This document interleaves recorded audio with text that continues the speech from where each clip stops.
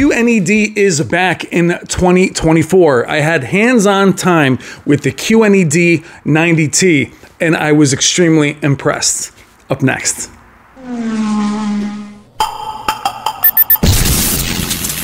I've seen things people wouldn't believe. Like many of you, I am very glad that LG has now revisited Mini LED and has now shown a renewed commitment to the technology, which was very promising just a few years ago. Now, while they had some QNEDs last year, a lot of this lineup is brand new, from entry to high-end to a massive size. Today, I had hands-on time with the 65-inch QNED 90T. Let's check it out. I was very impressed with it, as I just mentioned. I hope you enjoy, and thank you for watching.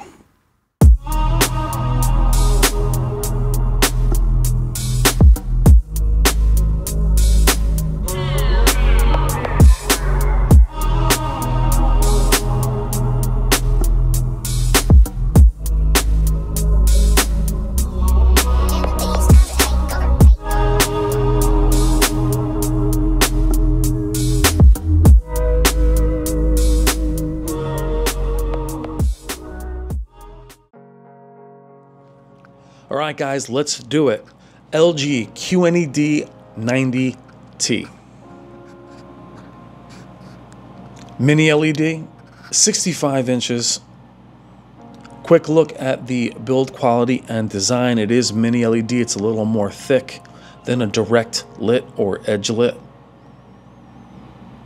You have 4 HDMI 2.1, 120 Hertz panel, FreeSync premium gaming. This sits at the top of the QNED lineup. Below it would be the 80, 60 Hertz, 85, upgraded to 120. Then you have this 90, which is the entry to Mini LED.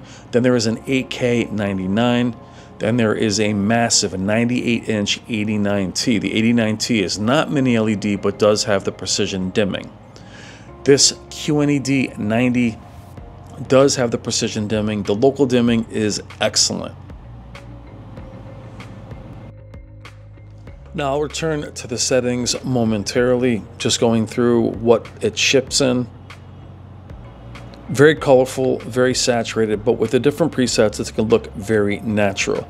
Now again, we have the Alpha 8 processor, which has been updated and tweaked. Now while it's not the same as the Alpha 11, it has changed in regards to the settings. The settings do match the Gen 11 processor, meaning the professional dynamic tone mapping setting. The AI settings are here as well. So it hasn't been left behind. The interface is the same. WebOS has been tweaked and changed, but we'll do more of that deep dive when I get the display. This is more of a quick hands-on, and this video is really more about showing you the local dimming in both a bright and dark room. We're going to move into our good friend Jennifer Gala and her second channel, HDR Super Channel. Check out Jen. The reason why I use this demo is the aggressive or wide aspect ratio for black bars. We're now in Cinema Home. I'll jump around the presets. You can see how snappy everything is, moves very quickly. And even as we jump around the presets, the black bars remain black. Local dimming is on high. I'll revisit these settings in a moment, but I like this demo for that reason, to be able to see if the black bars remain black. Again, you're better off dead center, but the precision dimming is on point. It does its job even off angle. We'll come back to black level shortly. Quickly, I want to jump into this vivid setting that a lot of you like, vivid and standard. We'll go from filmmaker mode all the way up to see how bright and saturated the image can get. For me, it's all about flexibility of image, and that's what LG is doing this year. Accuracy as well as fun modes for you guys that want to get out of that. You want the director's intent, you want cinema, you want game, but you can see even as I wander around, the image changes drastically. Flexibility of image is very important, and LG is doing that from top to bottom this year. The TV is your own, do what you like with it, but it has to be flexible. As I mentioned in the intro, QNED was something I was very excited about a few years ago. It had an excellent first effort that year and then kind of vanished. They had some carryover models last year. The 90 is a successor to the 85, but it's a fresh group this year, which is so important. But I do like to showcase Vivid and Standard for many of you that like that bright, punchy, dynamic color and clarity.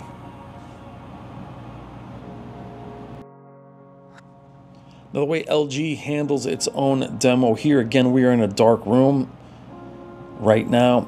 The blooming is definitely minimized and it kind of spreads itself out to where it doesn't look like it's blooming at all. But what it does is it brightens the whole area, but it doesn't look like blooming. It actually makes it look like the whole image is a little lighter, but not lifted blacks. It's hard to explain. But what you see here is what I see. Very subtle halos around the image. This is not an OLED, this is a mini LED. And LG's processor is on point with the 11, the updated 9, but this is the 8. But I've been assured by engineering that each one of them has been updated and tweaked and improved. And having a new UI, a new way to go through the settings shows me that they're not just importing old stuff over, which you'll see in the presets in a little while. These are not easy demos for any mini LED. Very clear image. It does a great job with the transitions.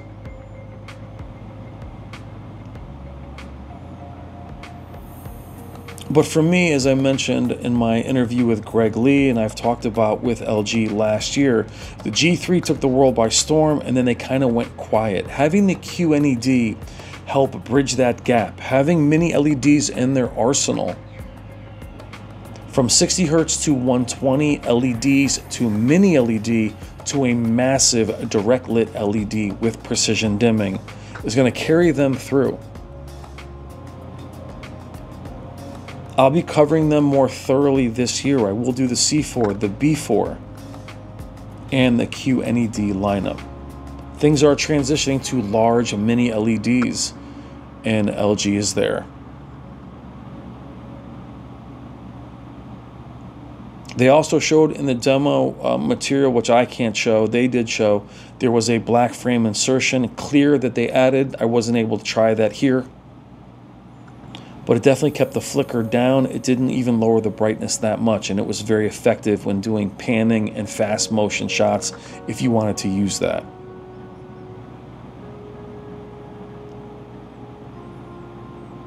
Now, it's very hard for a QNED to hang in there when there's the top OLEDs in the world in the room, but it still looked fantastic. Now we're in brighter presets through a lot of this. We're pretty much in their standard preset. We jump into cinema here and there. We'll jump back into filmmaker mode.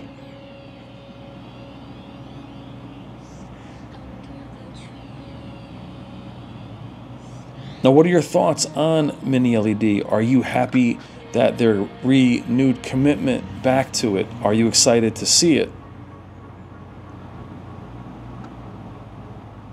Now we're going to jump into the settings. Now, as I'm describing the QNED to you, I have no literature. We haven't received that yet, so I'm just going through and showing you this, not reading specs to you. This is just the information that I have, even from my interview with Greg. Going through the presets one by one.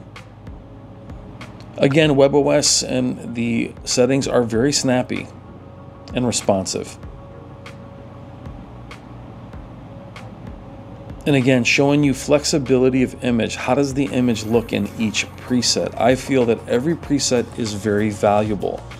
WebOS has other options, talking to the remote, getting to a different preset if you're someone who doesn't know TVs well.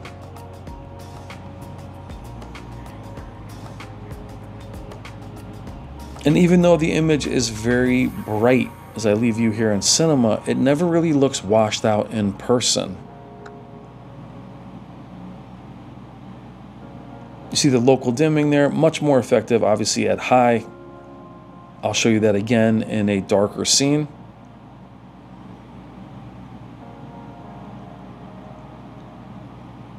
Going to dynamic tone mapping, if you disable it, there's also a professional tone mapping where you can control the curve, which is a cool feature I think a lot of you will use as the year goes on. If you're dealing with 4000 nit content, making sure things don't clip, you can pick the ceiling. Very cool feature to add. And the interface looks very much like the G4.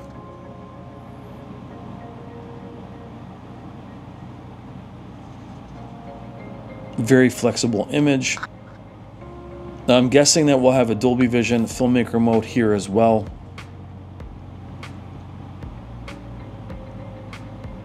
But can't confirm that 100%. What LG is great for is one of the best Dolby Vision implementations in the business. They've had a long relationship with them. As well as I say many times is flexibility of image. How much can you change the image? There you have the personalized picture wizard still there. Image is a little crooked. Somebody kicked my tripod, probably me. But it's a very clean. Motion is very good. Again, keeping things pretty much out of the box. I didn't want to mess with it too much in case a journalist or somebody else from the media was going to come in and change it or needed it back to its preset. But I was definitely honored to be there, invited to LG's headquarters. I've been wanting to go there for many, many years. Shout out to Don, shout out to Greg, shout out to Chris, David, the engineering team. It was great to be there. G4 was mind-blowing. I spent some time with the C4, but actually really wanted to see the QNEDs this year. As impressive as the LG's MLA lineup is, you have to have that versatile attack. You have to have mini LEDs in your arsenal, at least these days. I think they've succeeded with that here.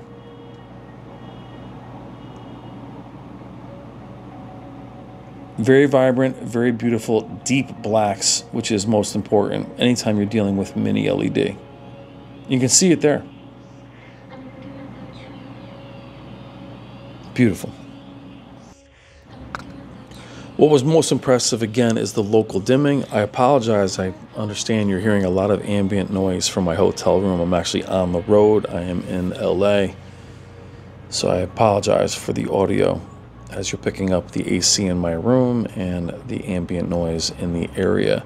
Quickly going to pause this image here and go through again the presets, show you how the local dimming works and how much it changes. Obviously, filmmaker mode, it's the best there. But not afraid to bring the TV brighter and brighter to show you how the local dimming either does well or falls apart, and it actually hangs in there. But you can see how it changes the depth of the image, whether it washes it out or gives you more depth.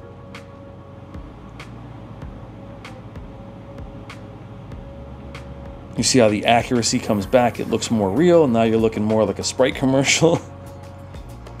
But showing you that flexibility of image. How false do you want it to look? How real do you want it to look? Very important.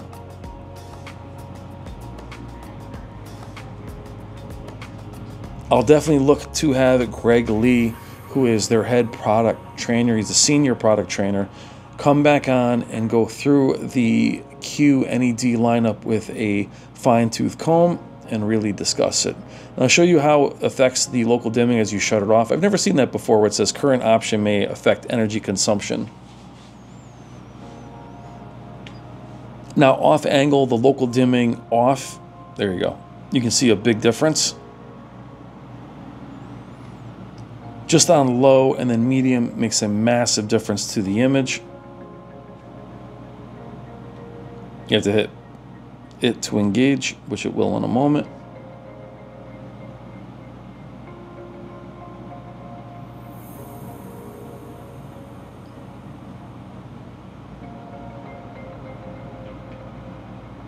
But it looks really good. You'll see me move off angle quickly here to show you. That's not bad at all. Now moving into, again, Jennifer Gala. This is a very tough demo for shadow detail. Though I would argue that this image looks more natural than it did on the G4. Again, it's all about the preset that you're in. But this is not an easy demo as the makeup goes on and off.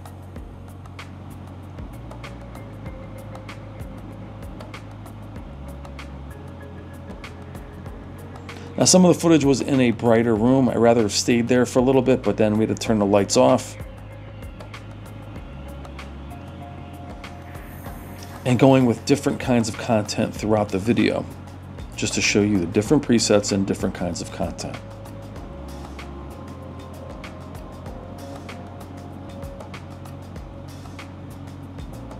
But if you like that vivid, you like that standard preset, it's excellent on the QNED 90T. Very colorful, very saturated, but also can be brought back to natural, brought back to center when needed. Director's intent. And I believe you can see in that preset, you can save one of those to that professional tone mapping.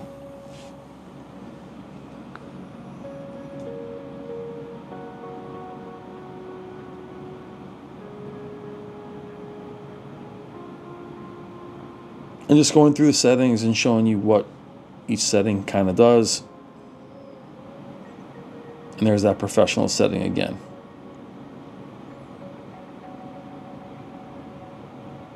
This time at least enabling it, but there are many cool things you can do with it. I think a lot of you guys will use that throughout the year. Though the dynamic tone mapping on LG is awesome.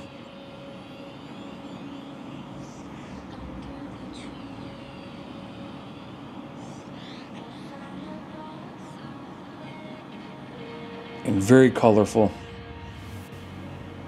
And a lot of times with LG settings, bringing them just warmer, even the more dynamic settings can look better, just brought more warm. Obviously, they're very cold out of the box.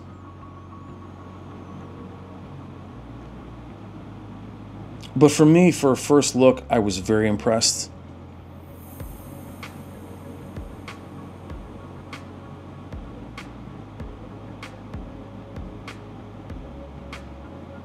It is excellent, very clear, and the local dimming is just on point, which is all you really want from mini LEDs. Good motion, good brightness, good saturation, and more importantly, great blacks.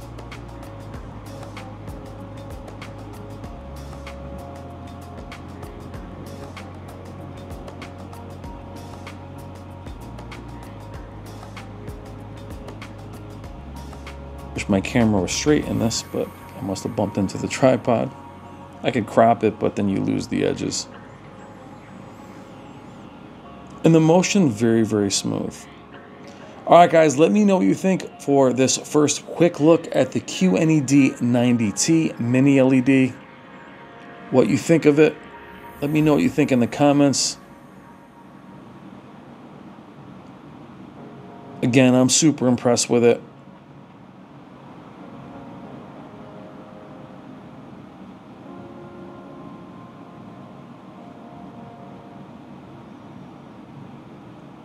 Really beautiful. Great colors. And more importantly, clear. Definitely exciting addition to LG's lineup. To again carry them throughout the year. Great specular highlights, very bright. All right, guys, I am Brian. This is Tech Therapy. Thank you so much for joining me for this look at the QNED 90T Mini LED. Love you guys. I will see you in the comments. Take care.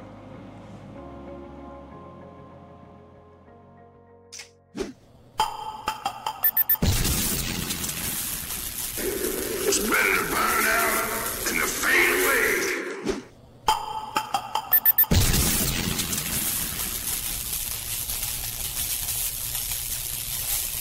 There can be only one.